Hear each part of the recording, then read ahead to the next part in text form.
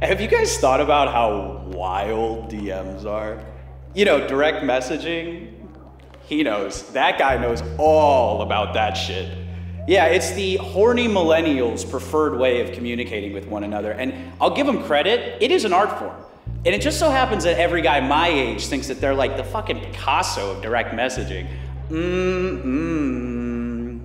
It's me. Because you see, I'll see a girl's story on her Instagram and it'll be like her public gym mirror, a pair of yoga pants that are like 2 sizes too small. I'll see that shit. Game on! Hit him with that eggplant emoji!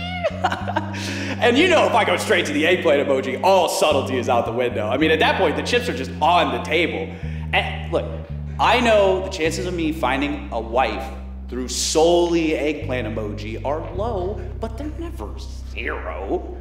All right, you guys, they're giving me the light. Thank you all so much. You guys have been absolutely wonderful.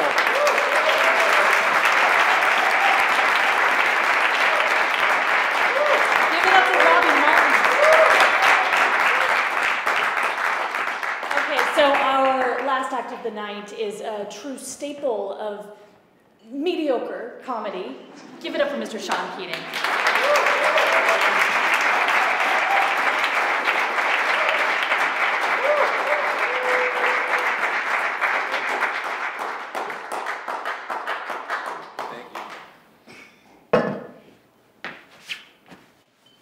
I'd ask how everyone's doing tonight, but I don't give a shit.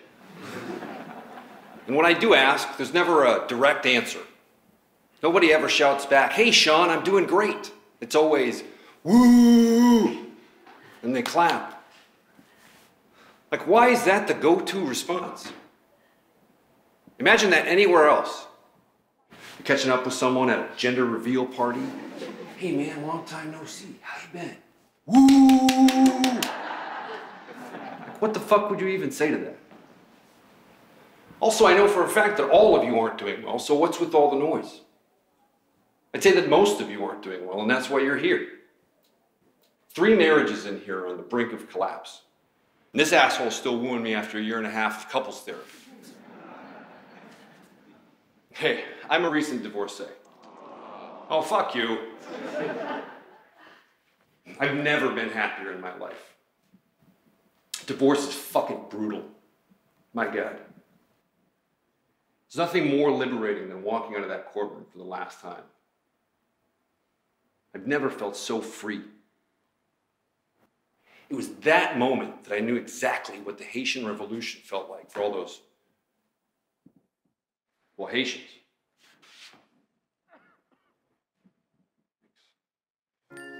Now imagine that you can smell the fragrance of the foliage and trees, and you can feel the fine mist of water that rises off a babbling brook.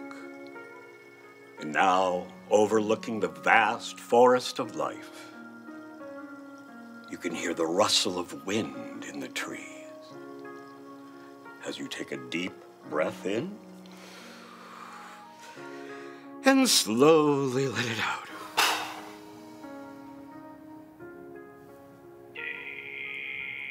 What the fuck is that? Sean, please.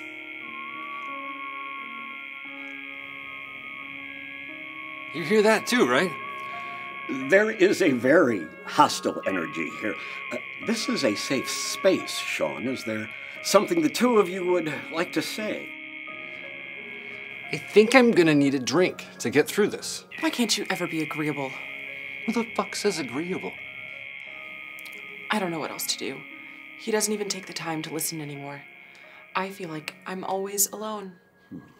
Sean, Marsha tells me that you have a drinking habit. Now you're telling Gandhi I'm an alcoholic? I drink casually, at work. What do you do? I'm a comic. This was a mistake. I'm sorry for wasting your time, Clark. Maybe the two of you should consider couples therapy. Yeah. Maybe you should consider getting a hair transplant, Clark. My dad was a heavy drinker. I mean, literally heavy drinker. He's the closest thing to a bear. Hey, suck a dick. But serious though, he'd grab a bottle of whiskey and wouldn't be seen all winter. If drinking were an Olympic sport, my dad would be the most decorated athlete in American history. He'd be the Michael Phelps of the whiskey sour shot put. Why do you let him do this to you? Sometimes he just gets a little angry. Yeah, the motherfucker could drink all right. I felt bad for his liver. Poor thing. Once I drew a comic where I had it jump out of his body and grab a steak knife and then just stab the fucker. That one didn't make the fridge, that's for sure.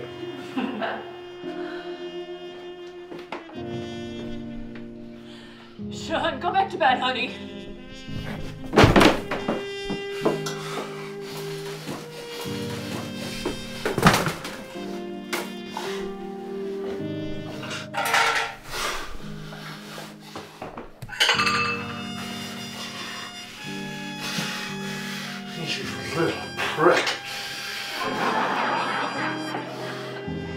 You guys got that one sleazy ass cousin? Only comes around when he needs something? Yeah. Well, I'm God's sleazy ass cousin. I mean, I guess I'm kind of religious, but I only really pray when it's something big. And at this point, I wouldn't be surprised if God's just stopped listening. He's probably up there thinking, what a piece of shit this guy is. A real garbage bin, huh?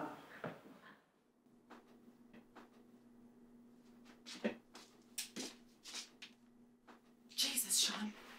What the fuck? Shh. What the hell are you doing? Relax. I just missed the couch. Don't tell me to relax. Keep your voice down. You're gonna wake him up. Fuck off. I want him to see you like this. You deserve it. Oh, you love that. Great. The whole fucking family's here. Come on, little buddy. Come see what a colossal bitch your mommy is. Ah. You used to be so afraid to turn out like him. But I hope you know that you're no better than he ever was. Fuck you, Marsha.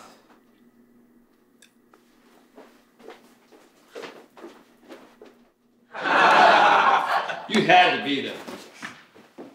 As you can see, in my early 40s, I'm recently divorced. And at this point, I'm just being realistic with myself. It's hard for me to date now. Well, it's hard for me to date anybody that's not ugly.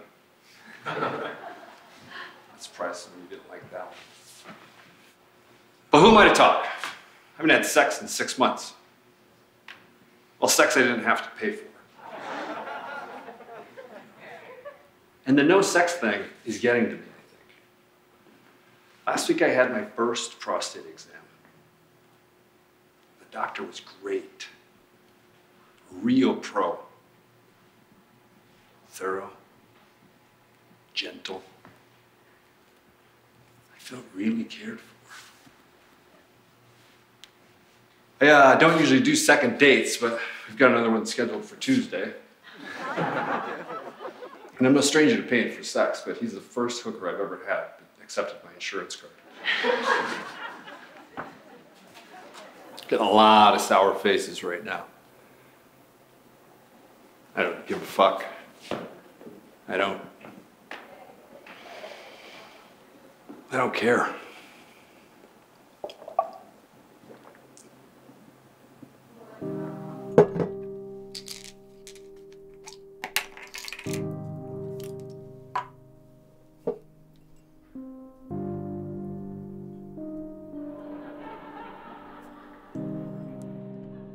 I'll up the dosage for the Lexapro. That should help.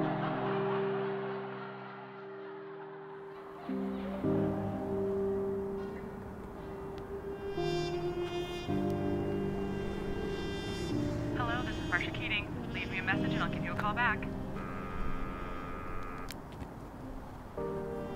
Excuse me, sir. Hi, sorry to interrupt, but you're Sean Keating, right? Holy shit. It's you. I mean, I'm not bothering you, am I? No, I was just... Dude, I've been watching your shit forever. I put all my friends on it. You're a legend. Like no joke, just keep doing you. Thanks. It means a lot. I was gonna ask for a picture, but I'm going down to the ale house. It's like literally a minute from here. Can I buy you a beer or something? I have a couple of my buddies. They're waiting for me. They're big fans of yours too. Yeah, why not? I could use a drink. My pops kicked me out of the house a few days after my 17th birthday. I was terrified. 3 days later, I got my first job busting tables in this room. Goes to show the standard of excellence here. When I was a table bitch, I saw a lot of great comedians come up and down this stage. I thought to myself, well, shit, I could do that. I learned a lot by watching, seeing with my own eyes. It took me 5 years to work up the stones to get on the stage for myself. When I finally did, for some reason, I invited my dad. And he was sitting right there, at the back bar, the worn out North Face, a Cubs hat, probably on his 4th double J-Mo, stumbling through telling some 20-something-year-old how sad it makes him that his wife's dead. So after my set, I go up to the fucker. I ordered the same drink as him. When the bartender set it down, I asked him what he thought. He put his hand on my shoulder. He looked me right in between the eyes. He said, "That beard makes you look like a fucking rabbi."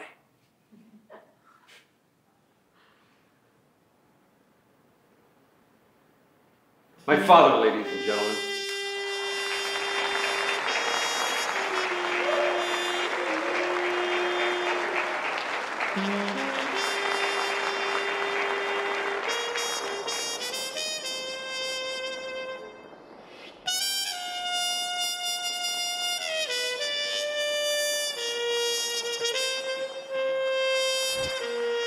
Hey man, great set.